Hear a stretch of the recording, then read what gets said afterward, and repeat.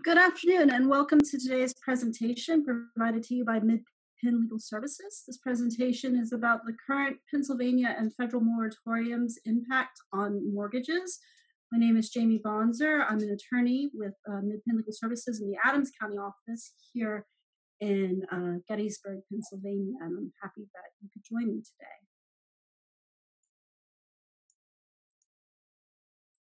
today. Sorry, let's go back. There we are. So who are we here at MidPenn Legal Services? We are a nonprofit public interest law firm that provides free civil legal services to low-income residents in 18 counties in central Pennsylvania. So what that means, we kind of do a wide range of civil services. I specialize in mortgage foreclosure actions. We also handle family law, landlord-tenant matters, unemployment benefits, utilities, you name it. I probably couldn't list all the services that we provide. So if you're facing legal difficulties, even more than a mortgage foreclosure issue, please go ahead and give us a call. Our physical offices are currently closed, but we are all working remotely. So if you need assistance, call our 1-800 number, which is 1-800-326-9177. Although I can't promise that we can help you, someone will certainly be willing to talk to you. Additionally, if you want more information about the program and what we do, you can visit our website at www.midpenn.org, or also clearly you can follow us on social media. So to get started with the presentation itself, the purpose of this presentation is to inform viewers of the current status of foreclosure actions in Pennsylvania as of Friday, May 8th, 2020. Mortgage foreclosures are a very complex topic. There's a lot of moving pieces to handling the mortgage foreclosure. So I really want to present this presentation as a very basic overview of the moratoriums themselves, what's going on, and what reliefs would be available to you if you could not pay your mortgage due to COVID-19. I am a lawyer, so I am going to throw out some warnings for you. The first one is this presentation is not for general informational. It's just for general information purposes, I should say. This is not intended to offer legal advice and should not be considered legal advice. Now, I know I just told you that I wasn't going to give you legal advice. I will give you one piece of legal advice. Do not go to court and say that the lawyer on Facebook told you to do this. That would be very bad. So again, we're just here for some general information purposes. If you are facing a specific legal problem, if you are facing foreclosure or you cannot pay your mortgage, please seek legal counsel, give MidPenn a call, or reach out to another legal services provider. The other caution I want to give you is dates, deadlines, and other information contained in this presentation will likely change. I'm very lawyer when I say will likely change. I'm going to tell you they're going to change. Things are changing daily in this atmosphere as new stimulus packages are passed, as the governor takes new actions to protect consumers and homeowners. The dates I'm going to give you, some of the provisions I might tell you are in place, they are going to change. So I want to remind you, we are filming today, Friday, May 8th, 2020. Everything is good as of that day. If I come in next Monday on the 11th and things have completely changed, I would not be surprised. So if you're watching this 2 weeks from now, 3 weeks from now, use this as a good basis to get started on what you need to do, but really go back and check some of those dates. And I'll highlight some dates that I think are likely to change and that you should probably check moving forward as we discuss them. Okay. So the way I'd like to structure this presentation for you to kind of make the information as accessible as possible is really just to cover 3 questions. And the 3 questions we're going to try to answer for our viewers are, should I pay my mortgage in the current crisis? What if I cannot pay my mortgage? And what type of mortgage reliefs are available to me currently? So with that being said, let's get started. The first question, should I pay my mortgage in the current crisis? The short answer, yes. If you have the ability and means to continue to make your monthly mortgage payment, then you should absolutely do so. If you're an essential worker, if you're continuing to work, you have not seen a decline in your income, make your mortgage payment. Okay, the current moratoriums in place are meant to assist homeowners who cannot pay their mortgage due to economic hardships caused by the COVID-19 emergency. Right? The moratoriums are not a reason to skip your mortgage payments if you have the ability to make your payments without undue hardship. Every relief option that we're going to discuss here today in this presentation is merely a pause or a suspension of payments. There have been no forgiveness programs put in place, and right now I'm not anticipating that there would be any. So every program, every relief, if you choose not to pay your mortgage, you're still going to be liable to make up those missed payments at the end of the moratoriums, and you will be expected to pay. And quite clearly, if you fail to pay your mortgage, this is going to result in legal action for you. So again, I think while the various government agencies and lenders are being very understanding of the unique situation we're finding ourselves in, if you are lucky enough to be able to pay your mortgages, please continue to do so. So that being said, what if you can't pay your mortgage? What if you were laid off, you were furloughed, you were part of a two-income household and your partner was furloughed or laid off? You became ill, you're trying to take care of an ill family member. So if you are facing financial hardships due to COVID-19 and do not believe that you can pay your mortgage, what should you do? So unfortunately, there isn't a quick or an easy answer to this question. There are relief options, but they're going to depend on the type of mortgage you have, which we're going to discuss here in a few minutes. And additionally, each mortgage servicer will have their own process requirements and forms to apply for any available relief. So I can't send you to one website. I can't give you one telephone number to call. I can't say this is the magic form to fill out and send into your bank. You're going to have to do some legwork on this. And while we're kind of explaining things, I want you to note that I use the term mortgage servicer. That might be a term that you're unfamiliar with. When you took your mortgage, you had a lender, a mortgagor, usually a bank, might have been a mortgage company, might have been someone like Bank of America or PNC. And that's the name that appears on your mortgage.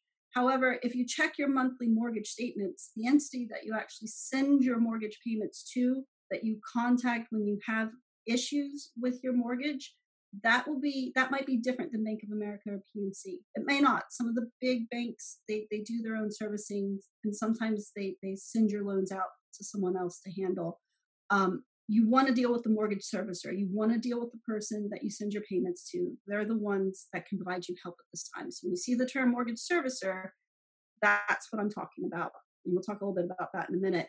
So right off the bat, before we get into what the moratoriums mean and the reliefs available, I wanted to overview some best practices. If you hit that situation where maybe you scrounged together March's payment and you made April's, but May's here and there's just no way I'm going to be able to pay my mortgage, what should I do? First off, immediately contact your mortgage servicer, right? That's the very first thing. No matter what kind of loan you have, you want to call them. You shouldn't assume that your mortgage servicer will know that you cannot pay your mortgage due to COVID-19. There's just like, I'm just not going to pay May.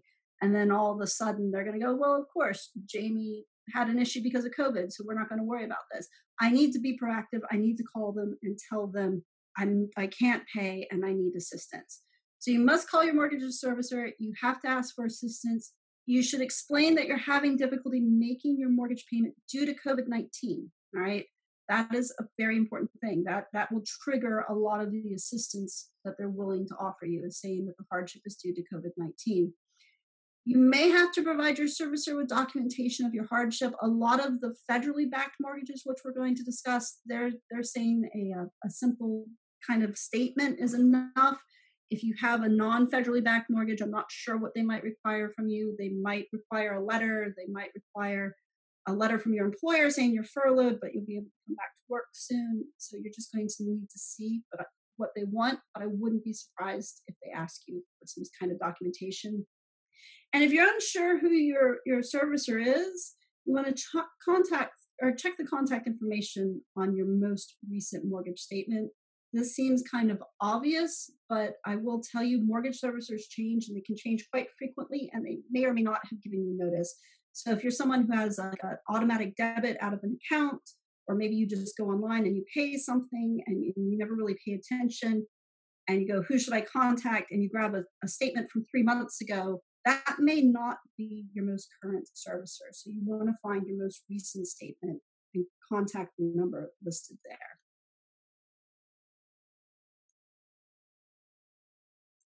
So what are some other best practices you can do as you kind of enter into this world of not being able to pay your mortgage? Document every interaction you have with a representative from your mortgage servicer, right? You want to write down things like the date you contacted them, the time, the representative's name, and the employee number ID. You want to take brief notes about what you discussed, right? So if you contact your servicer on May 8th and ask for a forbearance, and you talk to John, and John's ID number is 000, and John says, sure, we'll send you the paperwork. We're going to need you to send that back to us by the 30th. And on May 27th, you call again and you speak to Larry, employee number 111, and you say, hey, I have some questions about this paperwork before I send it in. And Larry says, oh, you should have had that to us on the 20th. You're going to be able to say, oh, no, I spoke to John, and John said I didn't need to get it to you till the 30th. Additionally, if things proceed to needing an attorney, I love it when my clients come in and they have this kind of documentation. Here's every time I've talked to someone with my lender. It makes things so much easier for us. I am going to warn you, you may have difficulty contacting someone at your servicer. Many people are experiencing long wait times. I know I have some cases that are still being negotiated during this, and there have been many a day I've had my phone on speaker, on waiting on hold, and doing other work for an hour or more, waiting to get through. Services are just like everyone else. They're trying to limit the number of people they have in the office. They're trying to get people to work remotely, but it has cut into their ability to help everyone, in addition to the large volume of calls that they are receiving. Make sure to check your lender's website for COVID-19 specific information and advice. I've seen a lot of websites that have links to email accounts or ways that you can get in touch with your servicer other than calling that 1-800 number. Be proactive. If your lender offers you mortgage assistance, make sure to meet all your deadlines. Submit any requested paperwork or documentation in a timely manner. Open your mail, read everything, follow all the directions. If you're unsure of what is required from your lender or servicer, ask for clarification. Make sure you keep copies of everything your mortgage servicer sends you and everything you send to your mortgage servicer. If you send them a whole assistance packet, they're going to probably call you up and say, hey, we're missing the release that was required. And if you have that copy, you can look through it and say, no, that was page 8. Go check page 8. So very important, you know what you sent. Again, if things progress to the point you need an attorney, being able to provide your attorney with everything that you've sent to them is very helpful for us. And then finally, it's kind of my last piece of advice before we get into the types of relief available. I want you to be alert. Don't fall for any mortgage assistance scams or outside offers to refinance your mortgage. There are unfortunately some not great people taking advantage of the current situation. Be very careful of anyone who asks for money to help you obtain mortgage relief. If you're on the internet and a pop-up ad comes up saying, hey, let's refinance your mortgage, be wary of that. Don't give out social security numbers, account numbers, passwords, or other personal information over the internet on the telephone. Clearly, if you call your servicer, you're the one initiating contact and they ask for your social security number and account number to verify your identity, that's fine. If someone from Joe's mortgage company calls you and says, I have a great deal for you, I just need your social security number and the name of your first pet, that should raise a lot of red flags for you, right? So just be careful as we proceed through this situation. So the first thing we need to determine before I can tell you what kind of reliefs might be available for you under the moratoriums are going to be, you have to determine what type of mortgage you have. So that's going to depend on the type of mortgage you have. There's a lot of different mortgages out there. For the purposes of keeping things simple today, we're going to look at mortgages in terms of being in 2 categories. Our 2 categories are either they're federally backed mortgages or they are not federally backed mortgages. And let's dive in and see what I mean when I say that. So a federally backed mortgage are mortgages that are owned, insured, or guaranteed by some sort of government entity, federal government entity, all right? The most common ones that you see, you might be familiar with, are going to be the Federal Housing Administration, called FHA, the Veterans Administration, VA, U.S. Department of Agriculture, USDA, Fannie Mae or Freddie Mac, very familiar names, the United States Department of Agricultural Rural Housing Services, or RHS. There's also federally backed HECMs, which stands for Home Equity Conversion Mortgages, which are commonly referred to as reverse mortgages, which are available to elderly people who have a lot of equity in their home, and they'd like to use those as a means to pull the equity out of their home. So what reliefs are available if I have a federally backed mortgage? So under the Coronavirus Aid, Relief, and Economic Security Act, or CARES Act, which specifically we're looking at Section 4022, there is a 60-day moratorium on foreclosures for federally backed mortgages. All right, this moratorium began on March 18th, and it's currently set to expire on May 17th, 2020. May 17th, 2020 is one of those dates I want to mark for you, that if you're looking at this 2-3 weeks from now, a month and a half from now, double check that date. We know that Congress is currently debating additional stimulus packages and stimulus bills. I would not be surprised to see that we see a further extension on the moratorium date for federal mortgages. So May 17th is going to be a date you want to mark, and you're going to want to double check as we get closer. What does this moratorium do? It prohibits mortgage servicers from filing any new foreclosure actions for failure to make scheduled mortgage payments. Right? Again, if you paid April's mortgage, but you're just not going to be able to make May's mortgage, they're not going to be able to proceed with a foreclosure against you until at least May 17th. Additionally, if you were in the midst of a foreclosure action prior to the COVID-19 emergency happening, they cannot schedule or conduct a sheriff sale on your property. If your property would have been foreclosed on and you were going to go to a sheriff sale, they can't schedule that or hold that. And if your home had been sold at a sheriff sale, they can't evict or eject you from your residence. So you will be able to remain in your residence at least through May 17th, and more likely than not longer, but I can't guarantee that at this point. Additionally, under the CARES Act, homeowners with a federally backed mortgage may request a payment forbearance. Let's be clear. A forbearance is essentially a pause button on the requirement to pay your monthly mortgage payment. It's a pause button. It's not the erase button. This is not forgiveness. This is forbearance. So that means it doesn't excuse you from your mortgage payment, and you will be expected to pay back any missed payments at the end of the forbearance. How and when you pay back your missed payments will depend on the type of mortgage you have and the financial situation at the end of the forbearance. I've seen a lot of directives for the various programs where they're going to structure it a variety of different ways. One issue I do want to raise that I've kind of seen on social media and people discussing is this idea about lump sums, that if you take a forbearance, there may be a lump sum due. The idea that if you take a 3-month forbearance and your mortgage payment is $1,000 a month, at the end of the 3-month forbearance, you're going to need to come up with $3,000 right then and there. For non-federally backed mortgages, I don't know the answer to that. I think you have to very carefully read whatever your lender offers you and make sure you understand what the payments will be. But I do know that for certain federally backed mortgages, specifically the FHAs, VAs, and RHS loans, there have been directives given out to those agencies that they should not and cannot require lenders or borrowers to make a lump sum payment at the end of their forbearance period. So that's very important for you to know.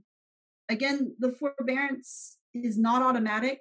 You have to contact your mortgage servicer and request the forbearance. They're just not going to assume because you missed May's payment, it must be because of COVID and you must want a forbearance. You need to talk to them.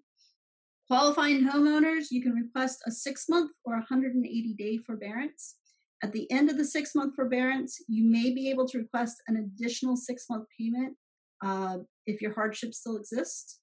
Additionally, this may be a surprise or not a surprise to you, they won't mind if you don't want to take the entire 6 months. If in 3 months you're back to work and your ability to repay has been restored, they'll let you just go ahead with the 3-month forbearance versus the entire 6 months.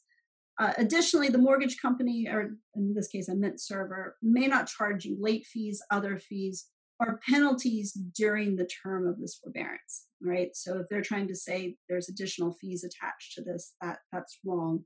I also like to note this not only applies to people who have just recently experienced trouble paying their mortgage. This forbearance, the ability to apply for the forbearance, includes people who were previously delinquent. So even if you had missed February or January's payment, you can still contact them and apply to this for this forbearance if you have a federally backed mortgage. So I think that's important for you to know. Pardon me. There may be additional mortgage relief available to homeowners with federally backed mortgages. This gets a little more complicated. It depends based on which program your mortgage is through. The other relief options will be dependent on the type of loan. For example, I know if you have a FHA loan, in addition to a forbearance, you may apply for something that's called a standalone partial claim, and that's going to be for people who are current on their mortgages at the start of the crisis or were less than 30 days delinquent as of March 1st, 2020. So, it behooves you, if you have a certain type of federally backed mortgage, go ahead, reach out, contact your servicer. In addition to the forbearance, in addition to the moratorium, see what other relief that they can offer you. So you might be wondering, how do I know if my mortgage is one of these types of federally backed loans? So there's a couple ways. We'll run through them pretty quickly for you. FHA mortgages, the mortgage will have an FHA case number associated with it somewhere on the mortgage. You'll also see the term used throughout the mortgage, FHA mortgage. Additionally, you can just call and ask your server. That's one option. HUD has the COVID-19 page. I placed the web address there on the screen for you. They have some great FAQs, a lot of information. If you have an FHA mortgage, I highly recommend you check out that page and see the information they have available for you. One thing, if you do have an FHA mortgage, I want to make you aware of, it is possible that your mortgage lost its FHA status. Okay, that can happen. If you call your servicer, you have an FHA mortgage and they say, no, it's not, and there's some concerns for you, HUD does have a national servicing center. The phone number is listed there. You can call them and investigate with them and see what happened. Additionally, VA loans, look at your mortgage. It should have language identifying it as a VA insured mortgage. Additionally, when you went to your closing, if you recall, you would have gotten a closing settlement statement with all the closing costs broken out. You would have seen VA, Veteran Administration specific fees included in that, and that hopefully would stick out in your head. Additionally, you can visit the Department of Veterans Affairs website for additional information. Fannie Mae loans, they have a great website where you can actually just look up your loan. Additionally, if you don't have access to a computer, they have a 1-800 number you can call to see if your loan is a Fannie Mae loan. They have additionally a website with some information available. Freddie Mac, same deal, a website to look up your loan, a 1-800 number to call, and a website with some specific COVID information for you. USDA and RHS loans, they're a little different. You're going to need to just call your loan servicer and request that.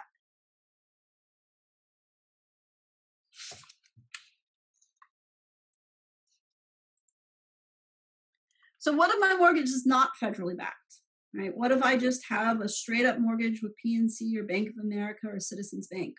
What options are available to me now?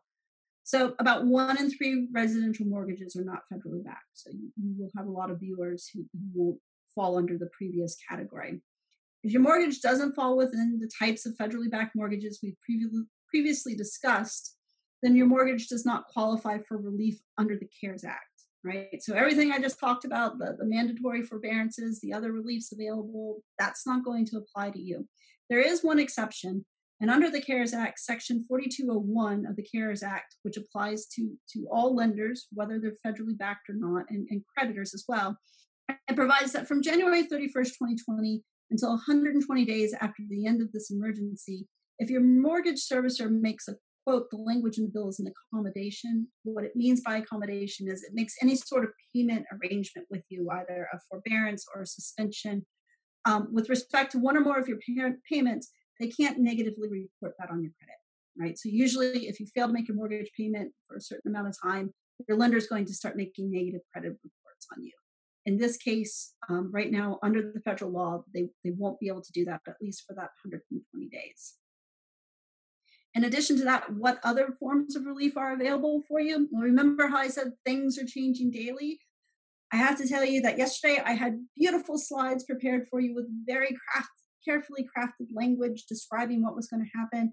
And then at noon, in the midst of my preparation, Governor Wolf announced on May 7th, 2020, that he had signed an executive order, which literally made me take all of those slides, crumple them up, and throw them in a trash can. So what we have now is much more general information than I was planning to share with you as we look at the impact of the governor's executive order from yesterday.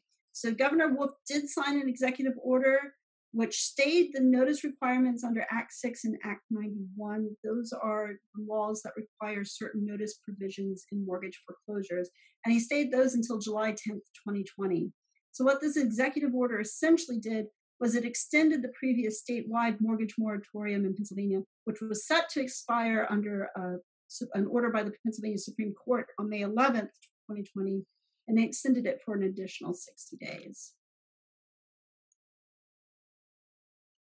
What does this mean? So the executive order clearly states no new mortgage foreclosure actions may be filed until July 10th, 2020, right? So that's it. If you failed to make April's payments and they would be entitled to file mortgage foreclosure against you sometime in the middle of June, then they can't. They can't do that until July 10th. It also appears, based on statements made by Governor Wolf, that the intent was to extend the moratorium to any pending foreclosure actions, and this means it should apply to potentially to sheriff sales and ejectment actions. That being said, when I read the executive order and I spoke with some other advocates in our program, the order itself seems unclear about how it's going to affect pending foreclosure actions. So all I can tell you at this point is advocates are talking. There's a flurry of emails going back and forth on various listservs we're on. Some advocates are seeking clarification from the courts and from the governor himself, and we're working on it.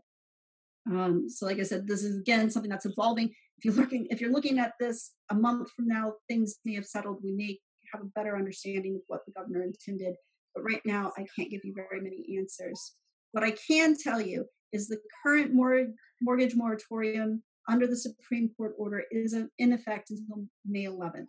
So if prior to March 17th, 2020, you had been involved in a mortgage foreclosure action, then nothing may be done in that action until at least May 11th, 2020, pursuant to the Supreme Court's order of April 28th. However, there is a chance the governor's executive action may extend these protections to July 10th, 2020. What's the kind of best practice moving forward in this situation, given that we're only 24 hours out from the governor's order? Until we have a better understanding of the impact of the governor's executive order, if after May 11th, your mortgage servicer tries to proceed with pending foreclosure, i.e. they file for a default judgment against you, they schedule a sheriff's sale, they file an ejectment action against you, you should contact your local legal services provider or an attorney immediately. Hopefully at that point, we'll have a better understanding of where we're going, what this means. They may tell you, nope, everything's covered under the executive order. They may say, no, that didn't apply, and we're going to have to find some other help for you. So unfortunately, not clear advice, but my best advice. All right. So some additional information if you have a non-federally backed mortgage. There has been a push to encourage mortgage lenders and servicers to work with borrowers affected by COVID-19. What are these efforts involved? On March 30th, the Pennsylvania Attorney General Josh Shapiro announced the PA CARES package. This is a voluntary program where banks and credit unions essentially agree to institute certain consumer protections for purposes of mortgages. This would include a 60-day moratorium on foreclosures and a 90-day grace period for mortgage payments.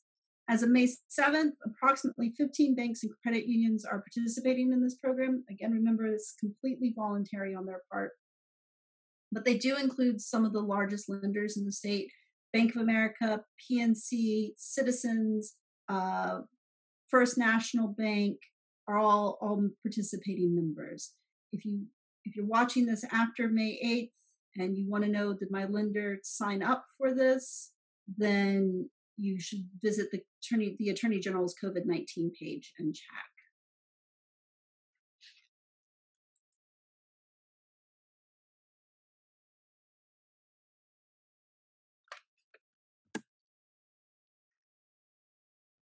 Additionally to the non-federally backed loans, there is a certain type of loan specific to Pennsylvania, and that's a loan that you have through the Pennsylvania Housing Finance Agency, also known as PHFA.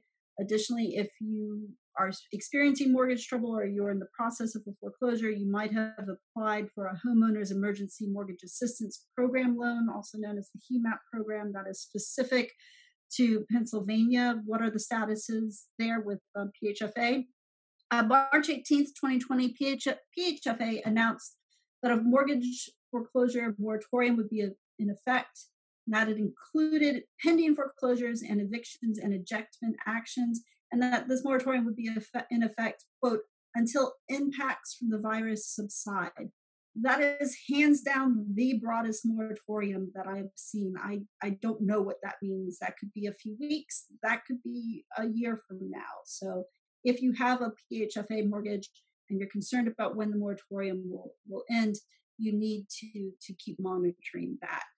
Additionally, PHFA is going to offer loan forbearances, again, very similar to what we discussed under the federally backed mortgages. You'll need to contact PHFA for more information. Once again, they're not going to assume you want a forbearance until you let them know. They will also said that borrowers will not be charged late fees during the forbearance, and that borrowers' credit ratings will not be impacted by accepting the forbearance. So that's very important.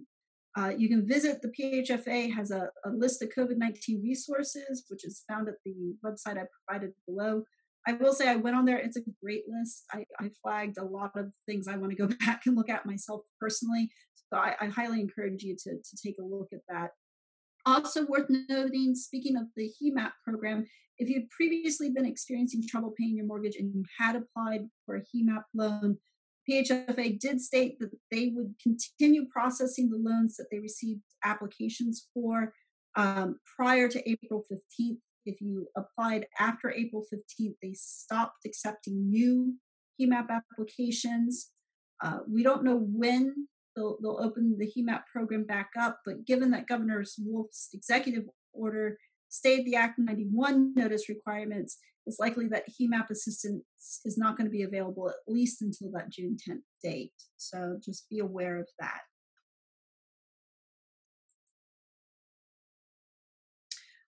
Other concerns, this is very important, I wanted to address.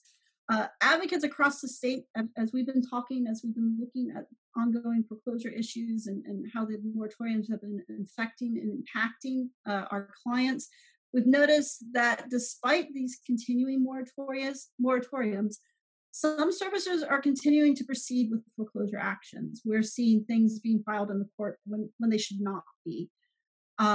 If you receive notice after March 18th, 2020, and before the end of any of the relevant moratorium periods that I've discussed with you today, so if you have a federally backed mortgage, that's going to be May 17th.